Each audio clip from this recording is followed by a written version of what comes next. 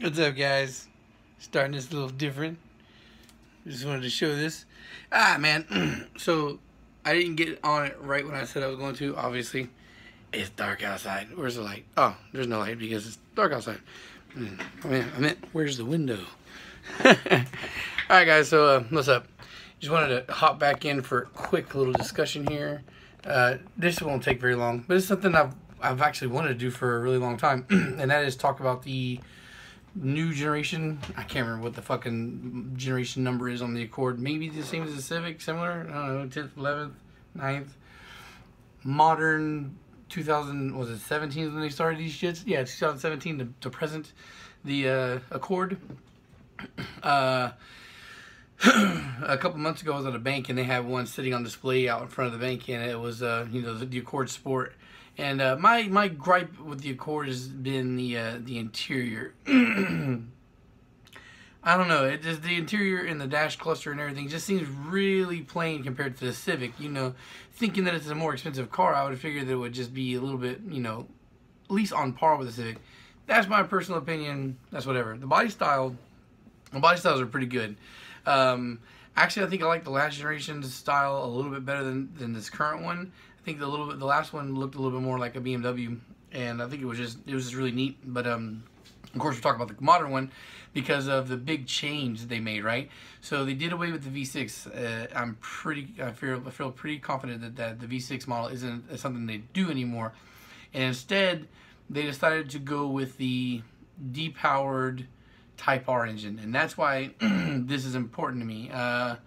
Fuck, I did make the mistake of not looking recently, which, damn, I fucked up on that. Let me see if I can find it without making too much fuss here. But, let's see. Gene Accord Sport MSRP. My bad that I'm taking time here to search.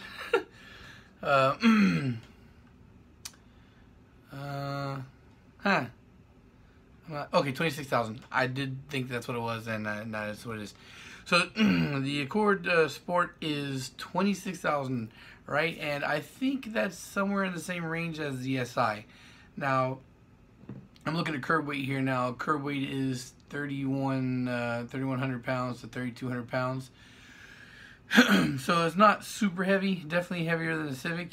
Let's see. Let's just take a while I'm looking at it right quick. It's just as a comparison, right? Because that's what this is about. This is not really so much talk about the... Okay, so the base model Civic is 19K, and the SI is 24,000. Really close. Curb weight is 28 to 2,900. So we're talking about a 200-pound difference here, right? Oh, and that's another thing, man. I took a screenshot of Durf's fucking tuning graph a while ago, but I forgot to look at it before I started the video. Anyway, I'm not gonna restart it because I got a good idea, a good memory of what numbers were generally around, at least for horsepower wise. But so the reason why this is the Accord Sport I've had my eye on it for a while is because the whole Type R engine thing, right? Now, when I took a picture of the Accord Sport that was sitting at that bank, if you go back on my Instagram, it's not that far back because I don't think I've been posting a lot of pictures recently, so you can go see it. But somebody popped up in there and was like, oh, because I was like, it's a detuned Type R. It's the same engine, but just with the tuning tweaks.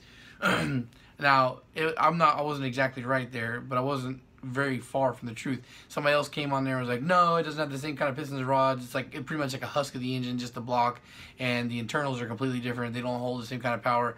That's not the case, at least from what I'm seeing. I started digging around to be sure, but from what I can see, the only major difference in the Type R engine that's in the Sport versus the Type R itself is that it's got more mild cams, and a milder cam setup, and it's got a smaller turbo.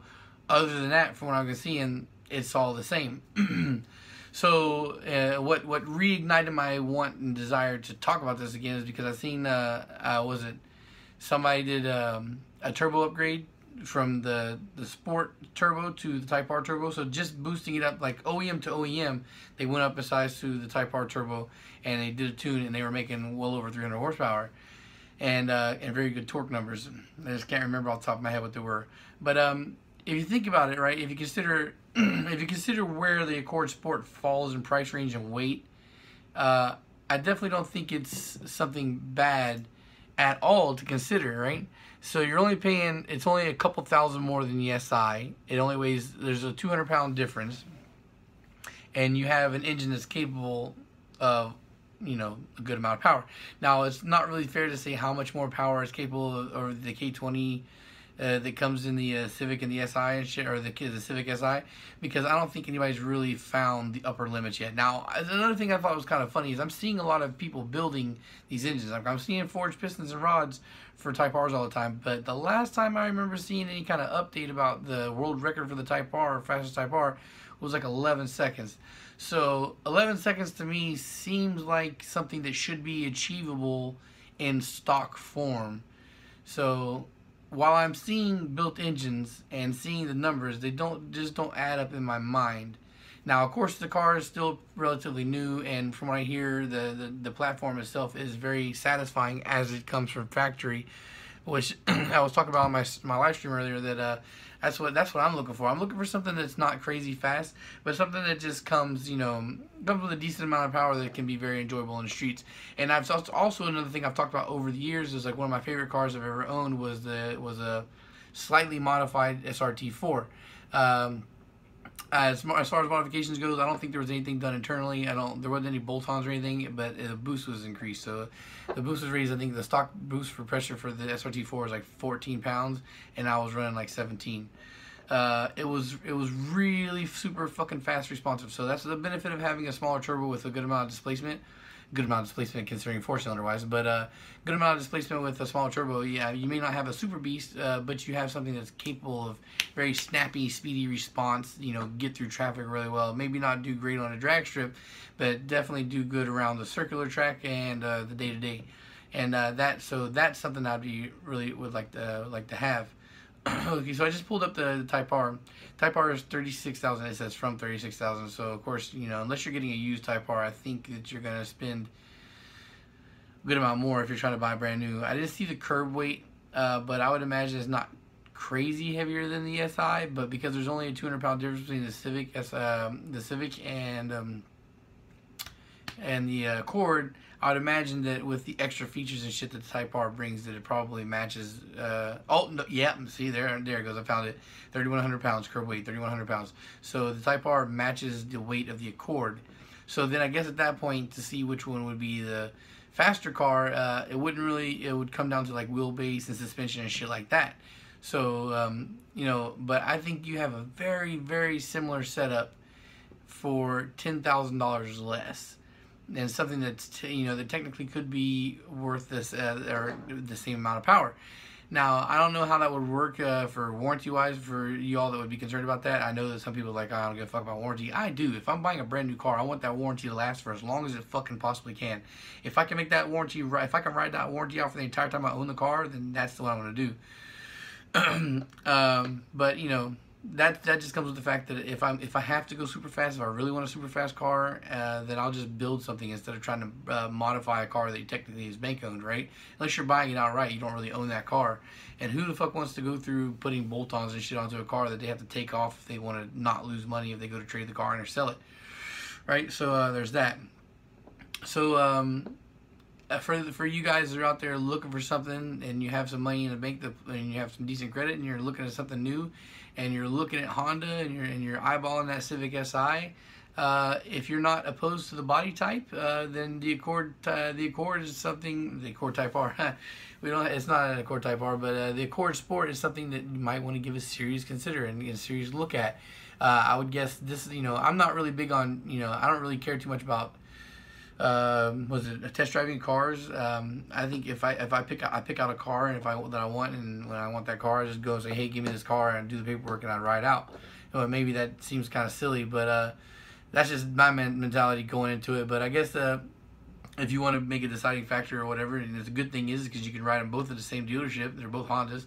Go in there and be like, hey, yo, I want to, you know, let me test drive this Accord Sport, and then let me test drive a SI. Me, I think another thing is too is like I like cars that are a little bit more compact. Not so much like overall size, but I like the compact feel inside. I like that cockpit feel. I like to feel snug inside the vehicle. You know, I don't mind feeling a little bit closed in, which is funny because I'm kind of claustrophobic. But when it comes to cars, I like to feel like I'm in there, like I'm seated in there firmly. I'm not going anywhere. The Accord's a lot more spacious. But that's also something to consider too, like maybe if you got kids or a family, or maybe you're just a bigger dude or whatnot, you like to have that extra space. So then the Accord is definitely looking like a juicy snack. I've talked about it a couple times. I really wanted to buy a new car this year. You know, things happen with the craziness with the work and me probably leaving and shit soon.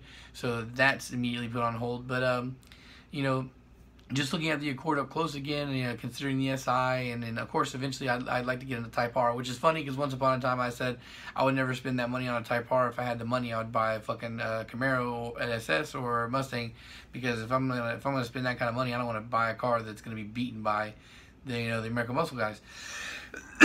Because at the end of the day, we've got to be real here and say that in your day-to-day traffic, if you're pulling with somebody on the highway, the Type R really isn't that impressive. Now, I know it's probably something I shouldn't be saying because I haven't driven one, I don't own one or whatnot. But right away, what's the first thing that you saw when the Type Rs went like local, when they started going on the street? K20 swapped EG, like just an NA K-swap direct bolt-ons. K20 destroyed a Type R. And that's just going to happen because we're talking about a 3,000 plus pound car, 3,100 pound car that makes like 305 flywheel. So I think they make like what, 295, 285, some shit like that to the crank. So when you're talking about a car that's, you know, like 6, 7, 800 pounds heavier, and they're very close in power, it's natural that the little swap cars are going to win. So that's something I do consider. Like, you know, I do like the, you know, I've talked about this before, you know, power to money ratio, power to cost, power to cost. Like if I'm going to spend a lot of money, then I would like, in that price range that I have that I'm looking for, I would like generally find the fastest car. But I am showing a little bit more brand loyalty now, and if I come up with the point where if I can buy another car, and if my price range works out right for a Type R or whatnot, then I would definitely hop on one. Because I know it's a car that I could just buy, and it's so super cool inside. I've seen them enough now at Honda Days now that I think I would have a lot of fun daily driving that car. So my credit, it keeps bouncing between like 580 and 600. So that's a personal information out there to think, oh, that's fucking crazy low. Well, me personally, I know that, you know, from past experience, that around 620 credit mark, you know, I can generally have whatever I want, you know, because my income is enough to make up for what I don't have in direct credit, right? And interest rates, believe it or not, aren't that nasty. You know, I've been there already. As far as my credit wise goes, like I think I've only got like 3 lines of bad debt open, and they're like 2 of them are like $100, and I think that they're like estimated 25-point boosts from just each knocking one of those out. And so at this point, I'm at the point where I have to open credit card lines to make my shit go up any more than what it is. So, and that's something I plan on doing while I'm, you know, if the reenlistment goes well, I leave and I go to back to the Army. That's something I plan on taking care of there. So I can imagine that would be done. My credit would be boosted up to well over what it's ever been before within a year or so, because I've gotten to the habit of not spending money and having a couple $1,000s available at all times. So that helps with the banks looking at you and shit. And you've never been negative, and you've always had a couple grand. So starting off with the bank to help build credit in there, and then so who knows, man. Me, if I'm sitting on a couple $1,000 at all times, then, you know, paying another, you know, banknote to have a car that I can enjoy isn't really that big a deal for me. So even though I'm paying one now for the CHR, so who knows? That's a possibility. Maybe I, you know, the first time I tried to teach my wife how to drive stick, she wasn't driving at all, so it was kind of a nightmare. But I think she's been driving for, you know, 6 years now. So teaching her how to drive stick again would be something I would like to reapproach, and so who knows, maybe I'd do that and she get comfortable with it, and then we could switch out to the Type R as a daily instead of the CHR, and it's still a sedan, and we could all have fun driving that. Anyway, so I've gone like 5 or so minutes beyond talking about the Accord or whatnot, but I didn't figure this would be something long. It's just something I wanted to talk about. I think that the Accord is generally and always has been an overlooked platform. I know that it has its loyalty and its fan base, but for any guys that are new, younger, or whatnot, that are considering a car, or somebody that's young also that's getting rid of their car for a family car, you don't have to necessarily sacrifice the enjoyment of driving a fun car just because you're having a family. You don't have to buy a big truck, you don't have to buy a big SUV, especially if you only have one kid. You know, I've had small cars forever. It's only recently that I've got, you know, the SUV. I've had a couple of trucks that didn't last long with them and whatnot, but you know, unless your kids are in their teens, man, they're not gigantic. Unless you have 3 kids plus, you don't really need a fuck ton of cabin space. You know, a regular mid-size sedan is completely fine, unless you and your wife happen to be really tall people and you're worried about crushing your kids' legs. But yeah, just something to definitely consider. And I look forward to seeing people play with these cars a little bit more. The car is still very new, so I don't expect to see a lot of them because people are still focused on the SI and the Type R and getting those cars cracked. I would imagine over the next 5 or so years or stuff, and especially after the next generation comes out and that we start getting the big depreciation on these current Accords, that we're going to start to see some good things. And I'm excited. I'm looking forward to it. I think that Honda is very late to the show. They used to be like cutting edge, leading in the market for performance, and then somewhere in the 2000s, they started to greatly lag behind. I'm just very happy now they're finally starting to be competitive. It's crazy that that the American market like eclipsed, you know, them for a good while with what they were doing with the Focus RS and some of the other cars. So I'm happy to see them playing catch up now, and I'm glad to see that they're, you know, more performance oriented across the board. Like, you know, a basic Civic has a turbo on it. That's cool. All right, guys. So that's all I want to talk about right now, and catch y'all next time. Peace.